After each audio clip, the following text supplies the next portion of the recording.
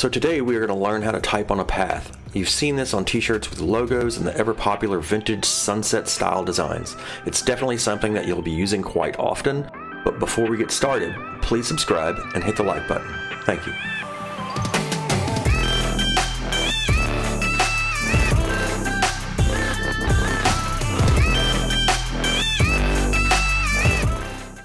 Okay, first thing we want to do is draw an ellipse. Let's go ahead and add a new layer here. Come over to the shape tool, scroll down to ellipse, make sure fill is deselected, make sure stroke is selected with black. I've got a 70 pixel stroke there. Hold down shift and mouse right about here. Just drag out to something about that big. There you go. Hit the move tool here so the align tools will show up. Click center there, wrong one, center there. Then mouse over here to the layer. On the thumbnail you'll see this little square box. You want to hold down control and click there. What that did was that selected the outline of this ellipse. Now we need to make a work path to type on. To do that you need to select the marquee tool, click here. It doesn't matter which one you select, but typically the rectangle marquee tool is already selected. Bring the mouse over here, right click, scroll down to make a work path. Tolerance at 2 pixels is fine. Hit OK. Now, let's go ahead and switch the foreground color to black so we can see what we're actually typing. Come to the text tool, bring the text tool over here, and you can see it's a normal text icon or cursor until you bring it to this work path, and then this little curvy line shows up. That means that we're going to be typing on a path. Make sure that you have center text selected up here at the top. You're going to want that. Also, make sure you have this zeroed out, the baseline shift. You want that at 0. I just pretty much have everything set at 0, or their standard settings. I do have all caps on. We're using impact for this. Scroll down, kind of like in the center is a good idea. To go ahead and click. All right, so now we can print around this path. I'll just go ahead and start typing here so you can see it. print on demand. There you go. We've just printed some text on this circle. Now you can use this to grow it. Pretty cool. I think that's about good for us. Now the baseline is really useful here because if you want to get it off that line, give it some separation. If you're going to leave this stroke here or if you have a circle in your design and you just wanted to print around it, the baseline is how you do that. You can give it some separation. I'm gonna hit the move tool. That makes it a little easier. With this selected, I think you can still adjust the baseline. Yeah, you can. You can actually see it. Pretty neat. Now, I'm sure you've seen there's text along the bottom as well. A good trick to do this easily is to go ahead and make a copy of this. So with this text layer highlighted, go ahead and hit Control J, make a copy. Turn off layer visibility for the lower one. Double click on here. Let's go ahead and type in university. Is that right? Nope. University. Okay, there we go. So we've got that, but we want it down here. And how we do that is you come over to the path selection tool, click on that, and if you scroll up here you see these 2 little arrows pop up, and now what that means is you have control of the path. You click, drag down. We don't want it actually there, we want it there. And it may look like, wait a minute, I don't want it there, but you do. And how you fix that is you use the baseline tool.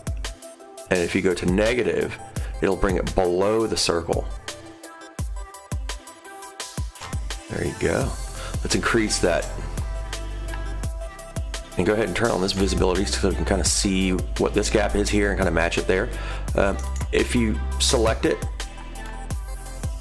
it works a little easier. When it's not selected, it doesn't work so fluidly.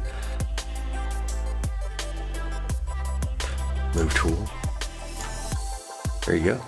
And so when you have these selected and you use the path tool, this is how you can actually start to center these things a little better. If it's being a little weird, bring it up.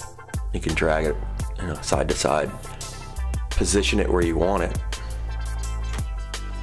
But that's it. Not too hard. It's a little more advanced than most of our other tutorials, but you'll be using this a lot.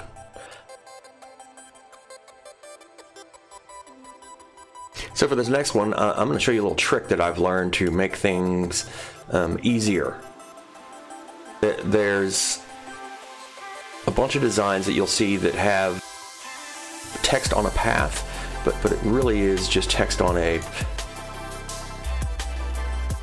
kind of a semicircle, like the top of a circle. You'll see it's like slightly bended text up here, and the way a lot of people do is they just make a giant circle with the ellipse tool and size it just so you have just a slight bend in it. But there's an easier way to do that. If you have the rectangle tool selected, let's go ahead and make the fill black. I still am on the background layer. We need to select a new layer here, or work on a new layer. So I just add a new layer here. Rectangle tool selected.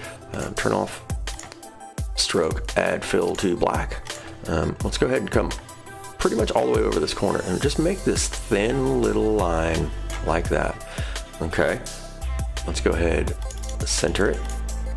Go ahead and center it all the way down. Now the trick here is to press Control T, and that gives us the warp tool functions. So if we click on that, then we can come over to warp custom. We want to switch it to arc. Now we can adjust the arc how we want it, and so let's just say that looks good.